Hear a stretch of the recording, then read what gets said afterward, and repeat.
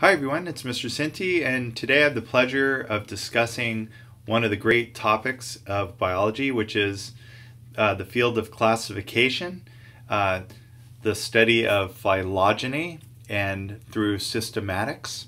So all of that is sort of trying to piece together using taxonomy, organizing, naming organisms, trying to figure out the tree of life.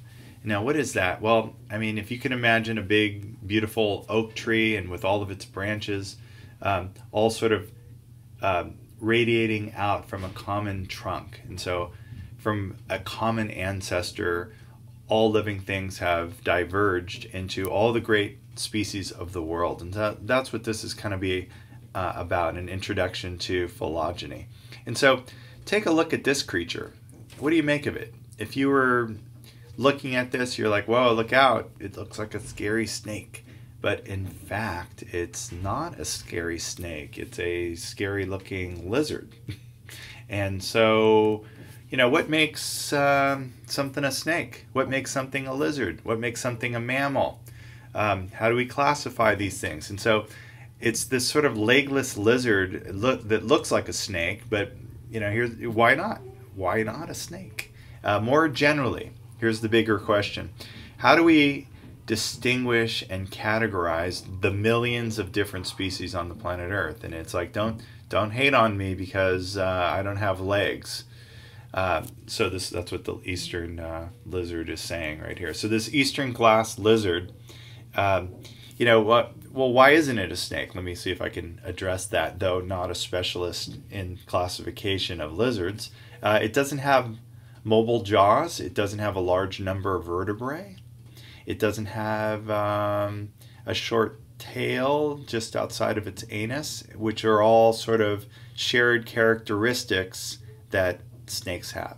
So it's not considered to be a snake. So phylogeny is the evolutionary history of a species and groups of related species. So we're looking at a tree and we're going back in time and we're trying to piece together, sort of like an investigator trying to figure out relationships, evolutionary relationships, who's more closely related to who, and how far back does a common ancestor need to go that is shared with all of these things. Like, for example, you know, think about it. So the snakes over here have no limbs, okay, as opposed to the gecko or a traditional lizard like a monitor lizard over here. So this eastern glass lizard sort of on its own developed the no limb. So separately from the snake, because there isn't a direct descendant from snakes and eastern ancestor from snakes and eastern glass lizards. They do all the way back have a common ancestor right there. Let me go back to this.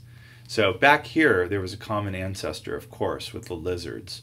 But here they evolved separately. And what does this mean? So, and how do we know this? Well, most of our knowledge of phylogeny is based on DNA sequences. And in particular, DNA sequences in regions that code for ribosomal RNA, because those change rather slowly and can be used for a long period of time. So DNA sequence is what we're basing this on.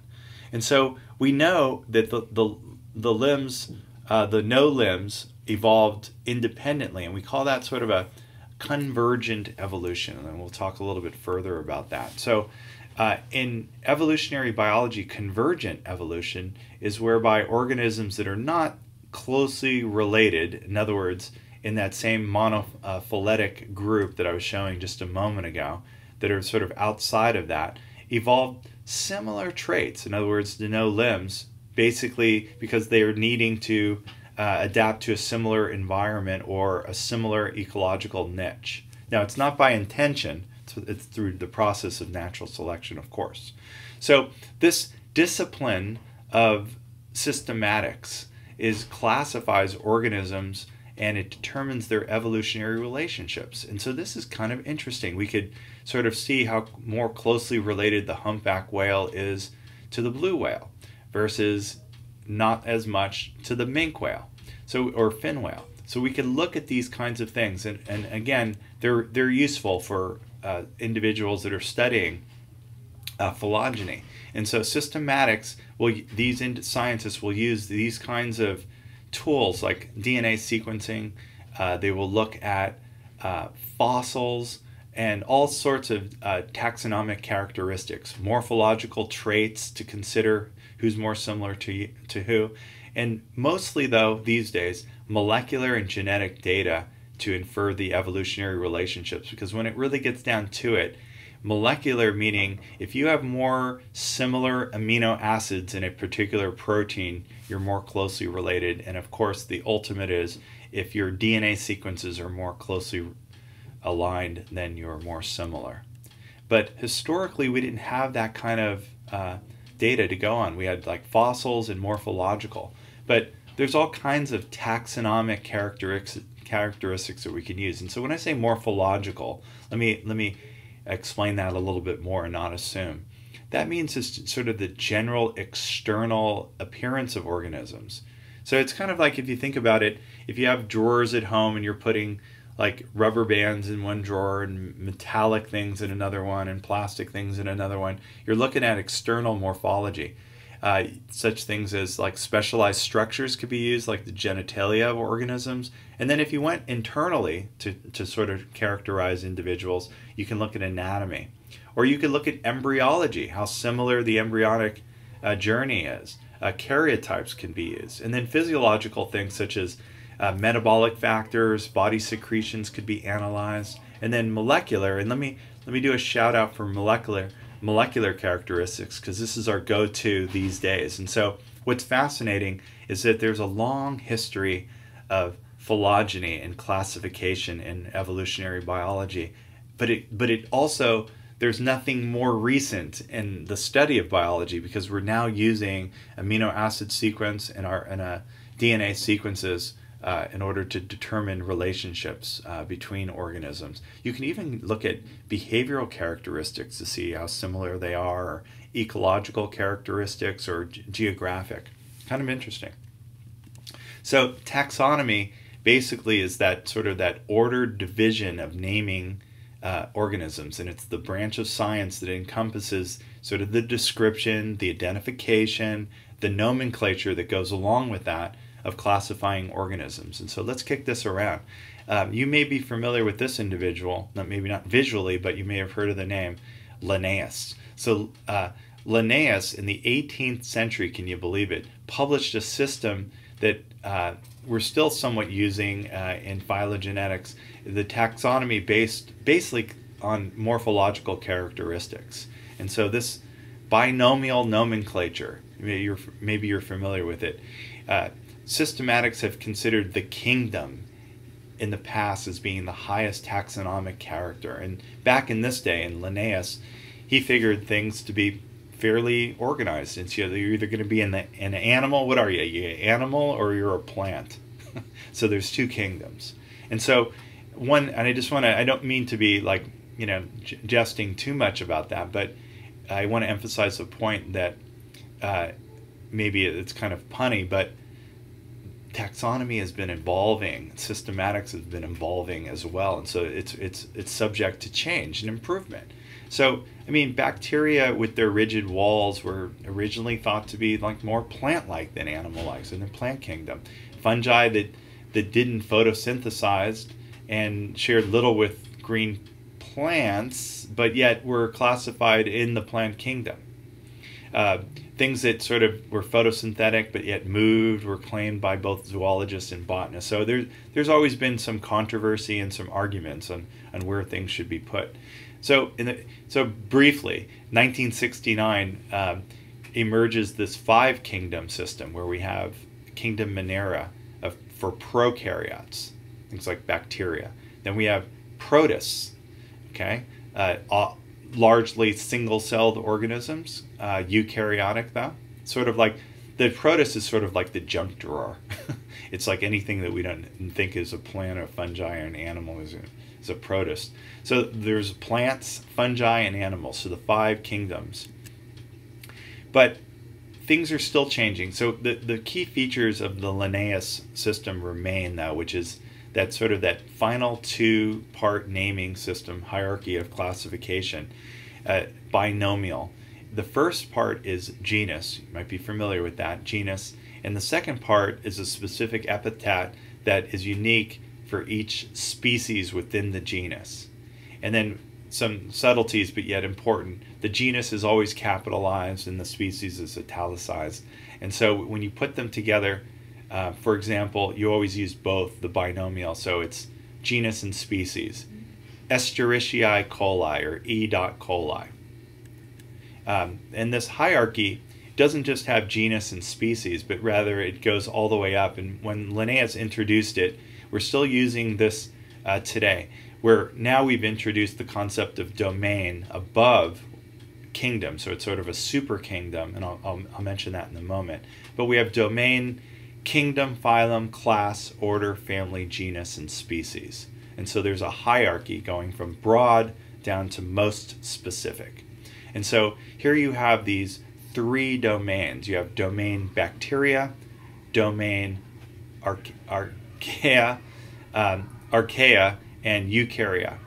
So what these domains are the largest groupings, and then within the domain of eukaryota, so all things being eukaryotes, you have the kingdom of animals, you have the kingdom of plants, that sort of thing. And so if you go all the way up to the leopard, you would go kingdom, phylum, so it's phylum Chordata, class Mammalia, order Carnivora, and so you would find your way going all the way up until you get into genus right there and species. And so that's the binomial system of naming, genus and species.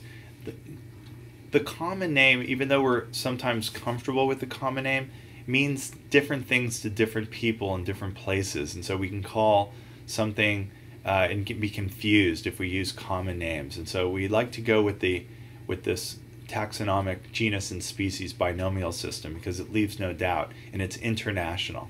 And so I just wanted to point out, each taxonomic unit at any hierarchical level is considered to be a taxon. Okay, so that's what, if you're familiar with that. And so, there's many animals. There's quite a few animals in phylum Chordata. There's several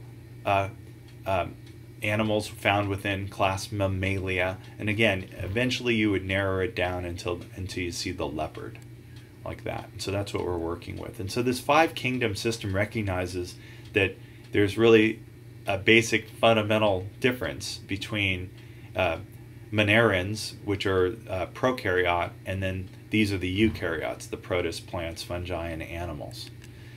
However, these days, arranging the diversity of life is always work in progress, and so it's always evolving, as I said earlier. And so when you apply our most recent molecular data to this, we see that there's some challenges between the previous classification scheme. And so it led to this 3-domain system where we have bacteria, archaea, and eukarya. And so this 3 system suggests that DNA sequences have the eukaryotes, animals for which we belong, more closely related to the eukarya domain than the bacteria. So that's kind of interesting. So linking classification and phylogeny. So systematics depends on these evolutionary relationships, and we can make these trees. So we could look at various branch points like this between organisms and study the evolutionary history. And so it represents a hypothesis. What does that mean? Well, we're always changing this based on the data that we collect about evolutionary relationships. So we're never really fully confident of this tree of life. And so here you can see it branching out here. You can see here's the order. There's many different members of the carnivora order, and then these are the different families and genus here, and then various species. And here you can see the gray wolf, the common name, is referred as Canis lupus, so genus and species, capitalized and then italics for both. Now let's talk a little bit about what the phylogenetic tree looks like and what we can make of this. And so we have this sort of rooted tree, includes the branching that represents common ancestries in the taxa in the tree. So here's the ancestral lineage of, or the ancestral organism. This is basically at this node right here, right there at this node, represents the common ancestor for all of these. So A through G, this was the common ancestor right here, and that's what we're meaning by that. So it all goes all the way back. And so each branch point represents a divergence in the two evolutionary lineages from a common ancestor. So this would be the common ancestor here. This would be a common ancestor to, let me erase this. So this would be a common ancestor here to A, B, and C. Okay?